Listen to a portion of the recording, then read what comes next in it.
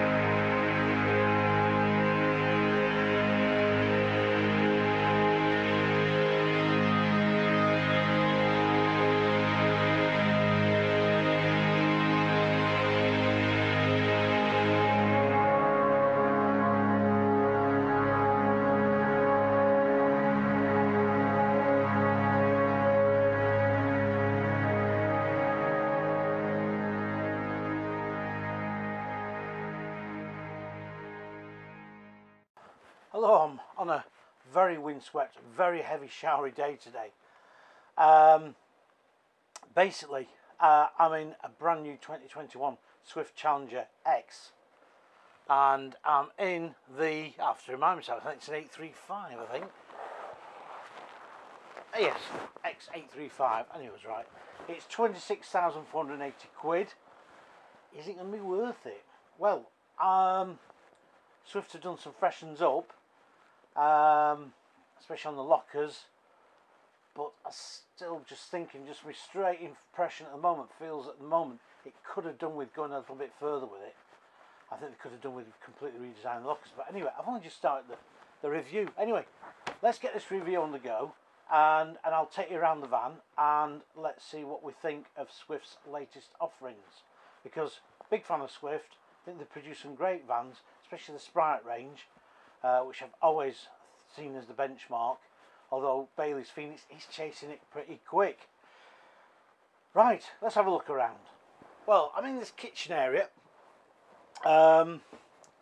Latest big sink and the latest Thetford oven, and also the Swift light up back splash.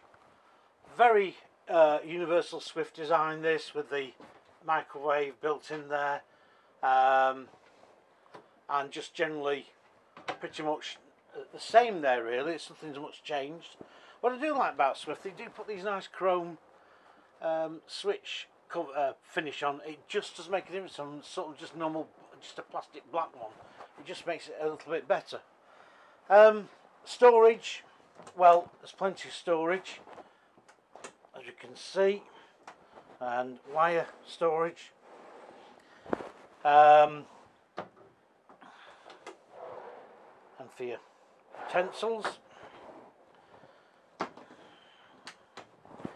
And of course, you say, where's the fridge? Well, the fridge is here, and it's only a very slimline domestic fridge, actually, a fridge freezer. But having said that, we've got plenty in there. And don't forget, although this is a 4-berth, again, like we always say, 2 people will probably be using it.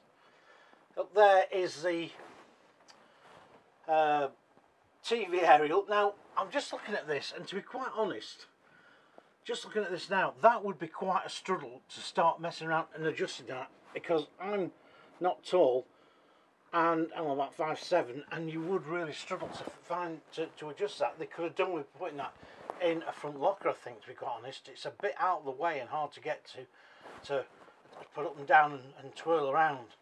Anyway, still in the kitchen. Bit of worktop here if you like, but it's going to be where people are going to put the telly, or they'll put it on here on the wall. Cupboard up there. Again, more sockets. And this little bit of a shelf here that's just feels more like an afterthought really than anything. Latest Aldi heating and a new Swift control panel, of course. Right, kitchen then, it's pretty good.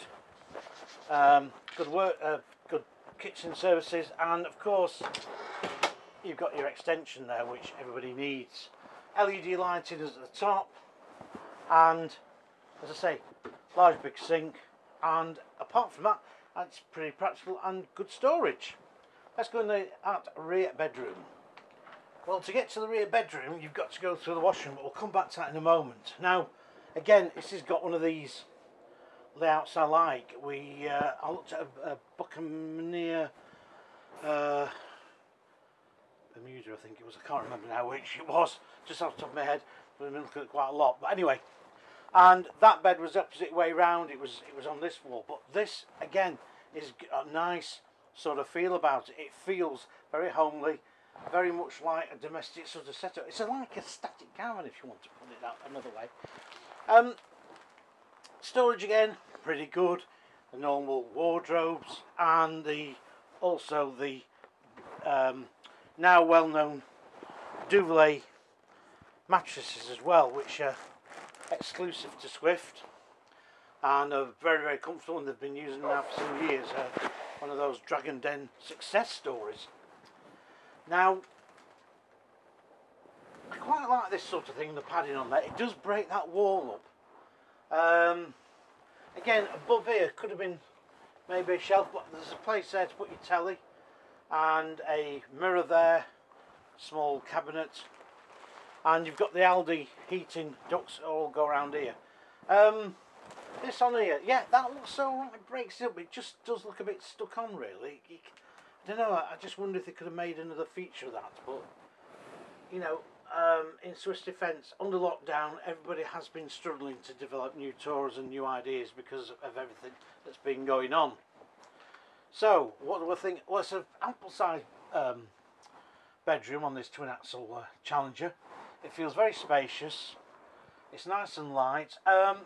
Roof vent, I think it could have gone for the large hikey roof vent in there, but actually, to be quite honest, I think that's a little bit skimping. But anyway, let's go and look into the bathroom that's in the middle here.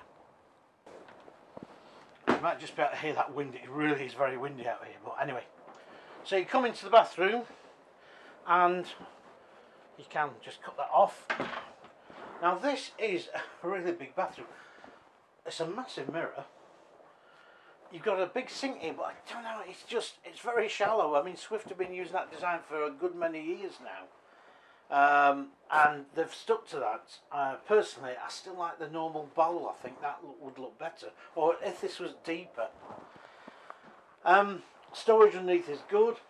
And yes, you've got a washroom window here, which is, again, full marks. Cassette loo, of course, electric flush, and also storage under here. It's not very deep, but it's all you need. Oops, just moved the shelf there. Sorry about that. Roof vent. Yes, you've got one roof vent there. Sorry about the light going a bit.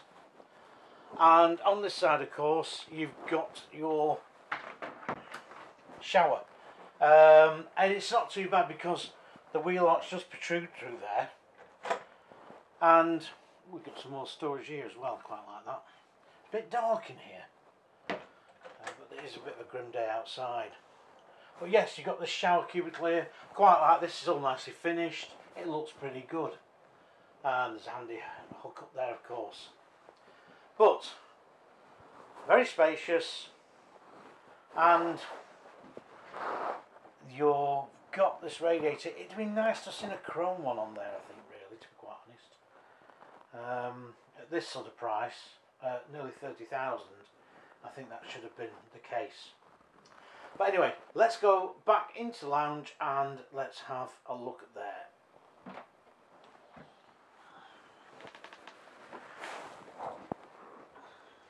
Right. Now the lounge is quite spacious, as you'd expect with it being 8 wide. Let's move that.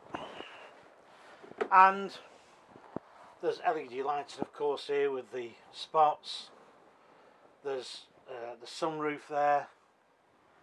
And the upholstery, yeah, it doesn't look very exciting upholstery. It's quite clean, it's quite modern. Big drawer units here. But I noticed Swift still do this thing where if you pull that out, that tips over. So if you have a cup of tea or something there, whoops, your tea would be well over. USB points, plug sockets and dummy sockets here for extra. Again, I'd like to see those being used again as main sockets on there. Useful shelf above here. The radio should be around somewhere. Quite like that. That idea was originally by Luna some years ago, and everybody did copy it, in all fairness, not just Swift either. Where's that radio, he says?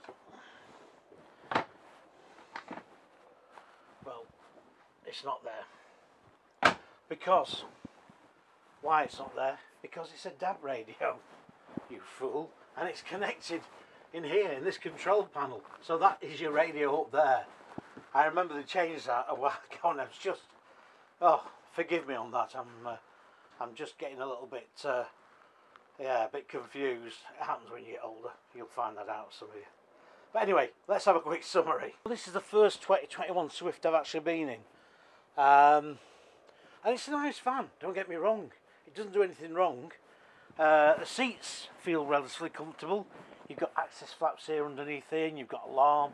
It's quite a well specified Tourer as a Challenger X, and the Challenger name spans back to 1985, so it's been around a long time and people know it. Now with the X, of course, it is 8 foot wide, and you get also, you know, it feels very spacious inside. Has to have gone far enough. I think they could have done with just going that little bit further on the interior with the lockers. I think the lockers could have done with being probably redesigned, maybe curved more, something like that, because those lockers are now starting to look a little bit dated. They've got rid of that glossy finish. That's great. That's gone. That was really getting beyond its sell-by date, really. But I think regarding interior-wise, I think they could have just done with upping the game a bit more and actually redesigning those lockers full stop and making them far more attractive, a bit like really they've got in the latest Compasses, Buccaneers, that sort of thing. Bit of a curve, because it would have been nice. I don't mean a direct copy, but something that just gives it that lift up.